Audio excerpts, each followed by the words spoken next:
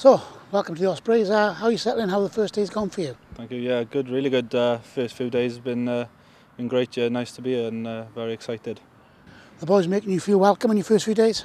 Yeah, really welcome. Yeah, and all the boys are been great.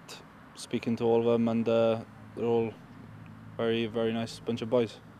So, what's exciting about coming to the Ospreys and getting your first pro contract? It's just a great opportunity for me. Signing 3 years now. It's time for me to put my head down and work really hard, and it's just an opportunity. You've been rewarded for some good form in the Premiership. Must be quite nice to know that people are watching you when you're playing at that level.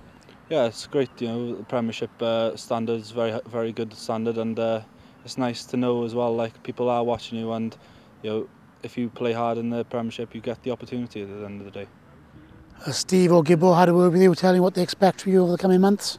Yeah, I had a chat with them a few weeks ago now, and ready for this season. And you know, I'm just here to work hard now, and that's all they want me to do is put my head down, and that's what I'm here to do.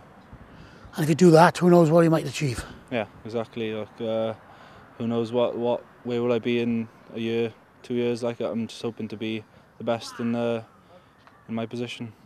In terms of the front row, it's a good place to be. We've got a long track record of development, so I suppose that's a big draw for you and a big attraction to come to the Ospreys. Yeah, exactly. You know, the Ospreys have been great on developing young props, you know, Welsh international props, and you know, it's a great place to be at the end of the day, because that's where I want to be when I'm in a few years' time.